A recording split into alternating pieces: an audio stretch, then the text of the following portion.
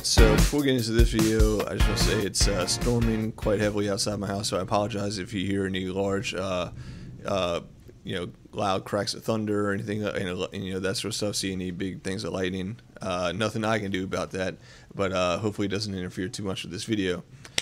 In this video, though, what we want to do is we want to start seeing how we can use some arithmetic operators in our queries here to perform calculations on data that we get back from our queries. But right now, we don't really have much to work with as far as values that we can, perform arithmetic operations on.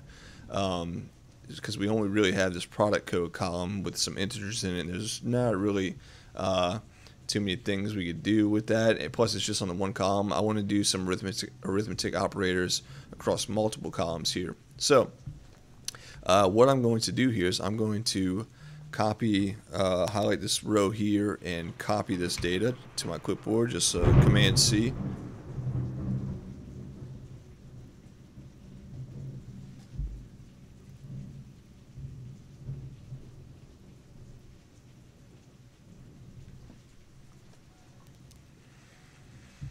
And then what I'm going to do here, I'll lay out the steps here. So what I'm going to do is I'm going to drop the products table completely.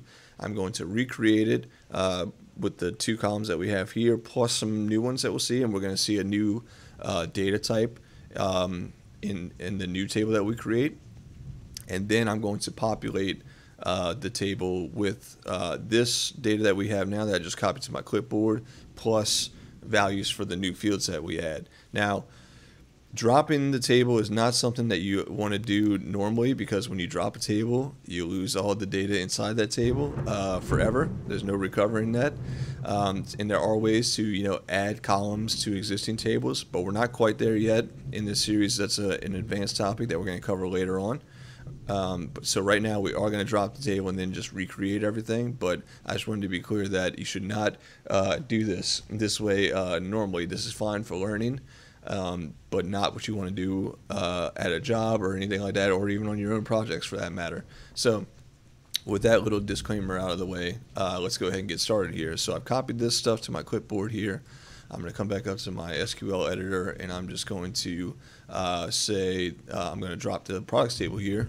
Do you remember how to do that?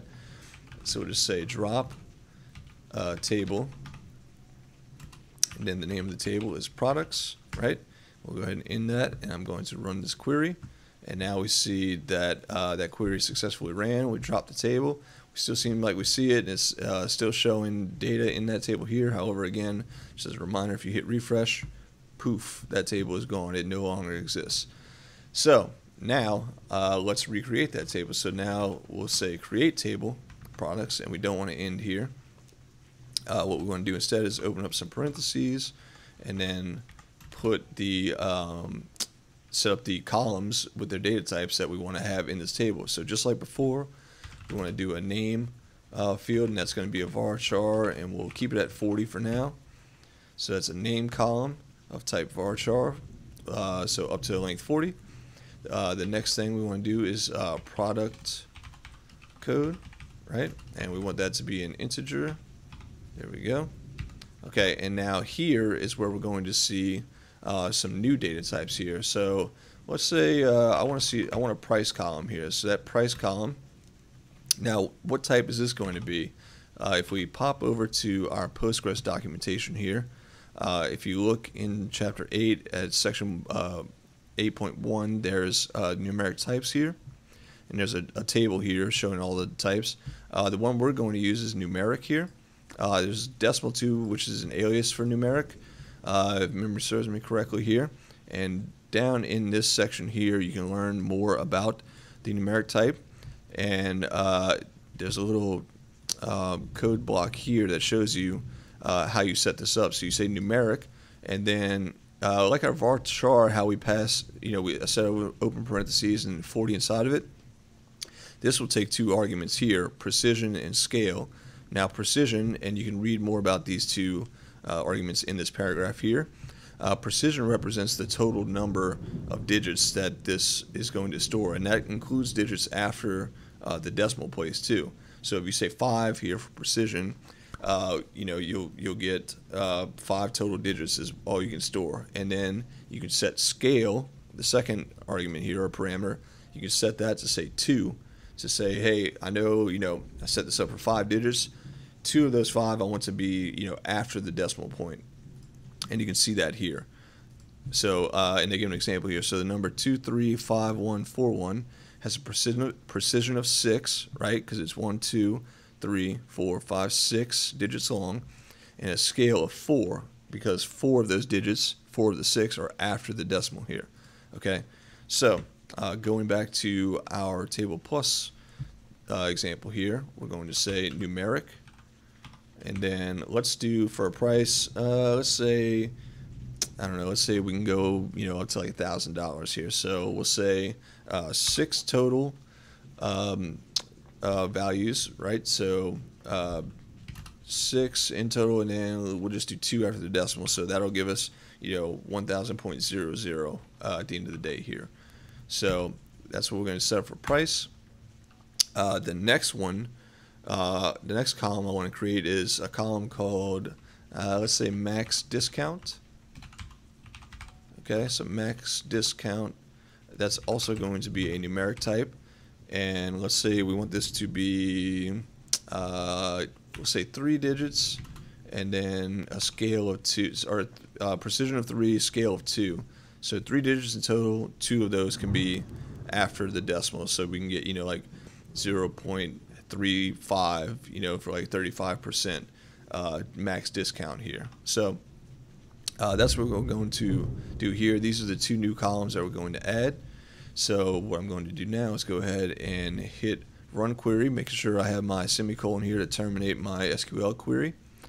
So I'll hit run that. We see that the query successfully executed and it created that table, but we don't see it here. Again, if we come over here and hit the refresh and then highlight our products table, now we can see that we have these 4 columns: name, product code, price, and max discount.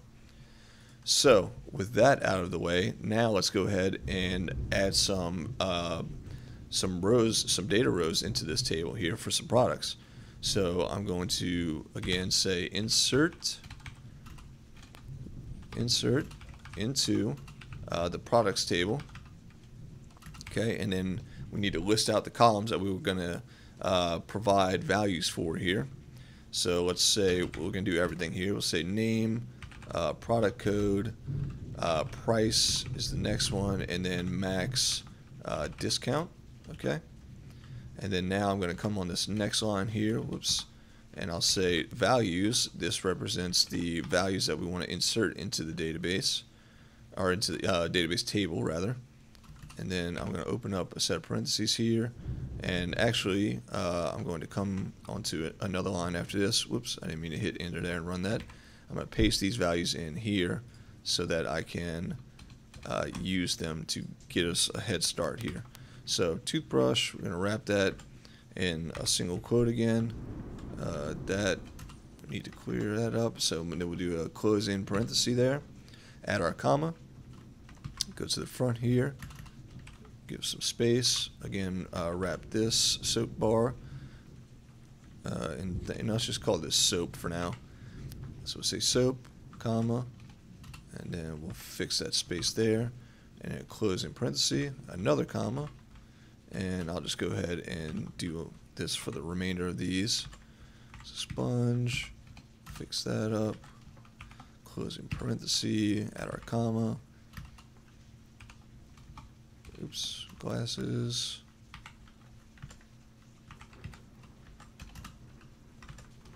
alright, close that parenthesis,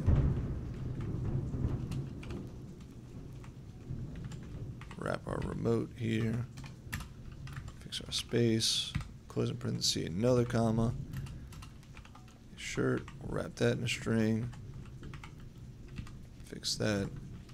Okay, and then let's go ahead and close that, or terminate this SQL statement with our semicolon there. Now, if we were to run this, it's going to insert the data properly for the name columns for these rows, and then the product codes will have them. However, no values will be added for any of these. So we need to fix that now. So let's go ahead and do that. So right here, let's say a toothbrush, I don't know, let's say $5 and a max discount of 0.05. How about that to get started? Soap, we'll say, I don't know, $2.50. And then we'll do 0.05 on that one as well. Sponge, we'll say $1.75 maybe. How about 10 on that? Glasses, let's say glasses are $10. Max discount of 15 maybe. So 0.15 there. The remote, that's going to be an expensive remote. Let's say $19.99 on the remote. That'll get a max discount of 0.20. And then the shirt, it's going to be a $25 shirt. And then that's a max discount of, let's say, 0.40. Okay, so we have all of our new values for these new columns in our database table. Let's go ahead and run our query now. Okay, and we can see that that query ran successful and 6 rows were affected there. If we go over to our products table and we hit refresh, we can see that if I expand these out a little bit, we see we have, all 4 columns here now, and they are all populated just like we said to do. Our toothbrush has a product code, it's got a price, it's got a max discounts, everything does. So cool. So we've got some new columns and we got new data to work with in those columns for each row here. So now let's look at how we can use these columns in arithmetic expressions here. So now let's see, for example, for all the products that we have, let's see if we can figure out how much, if the max discount was applied to each product, let's see how much would be off from the listed price here for each product. So the way to do that is we can come back over to our SQL editor here and we'll use our select statement. So we'll say select, let's get the name so that we know what, how much of a discount, like how much money off we're looking at here for the, for a certain product. So we get the name of the products, and then now what we want to do is we want to grab the price column, and then we want to say price times max discount. Okay, and then we want to, so we're saying to select these two things, and then we want to say from what table we want to select those from. So from the products table, just like this. Okay, so this is going to use the multiplication. This is the multiplication operator here. It's going to multiply these two columns together. It should give us back the total amount off of a product's price here. So if we run that, we can see down here below what the actual amount off of the price would be here for each product. So for a toothbrush, you could say 25 cents. The bar of soap, 12.5 cents. Sponge, 17.5 cents. Glasses, $1.50, so forth, so forth. So, and then how about we do this as well? So after this, let's actually just print out the price here and the max discount by themselves, so we can kind of see everything here.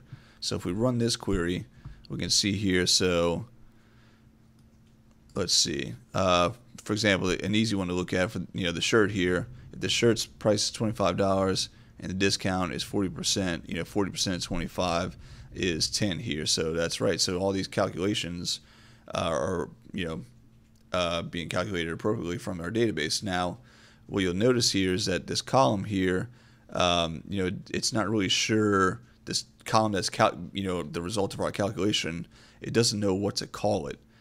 So how can we get around this? How can we provide some sort of name here so that we know what we're looking at in our results here? Well, the way to do that is if we come at the end of this statement here, and just after this, if we use the as keyword, so as, now we can give this column a name, and when we run the query again, it'll use this name that we provide to the as keyword here to name this column for us. Let's name this column, I don't know, amount off or something, so we can just start there. So price times max discount as amount off. So if we run this query now we can see it use that name that we provided to the as keyword here to give this column a name, which is a calculated value here that we've got together from the calculating two different columns, the values from two different columns. So there's other operators in here. We can do plus. So we'll just say I'm not going to rename this column, but I'm just going to show you this, that we can use addition here. So it added, you can see everywhere it's adding these decimals to the prices. We can do division in here. So run this. You can see it's doing the division there. We can do subtraction. So we run that. We can see it's subtracting those decimals from there. There's other operators as well that you can use, but these are probably ones that you'll use most often. But if you want to know more about the other operators, you can look here in Chapter 9, Functions and Operators. Let's see, I believe it's Mathematical Functions and Operators. So yeah, addition, subtraction, multiplication, division. You have the modulo operator, all sorts of things in here. So there's a table in here, and then of course there's information below about these, and inside the table here as well. So these are all ones that you can use. There's plenty more. If you come over again to this functions and operations section of the Postgres documentation, and MySQL has one as well, you will see all sorts of things for all different types of columns that you can use. So that's example of some arithmetic operations you can use, and then how to use the as keyword to rename the columns that you're performing calculations on, so that you can easily know what the results, like what the values are representing here, instead of having that question mark column question mark label on them. So that's where we're going to end this one here. We'll see more of this as we go on through the course, but in the next video we're going to look at some string functions and operators. So I will see you there.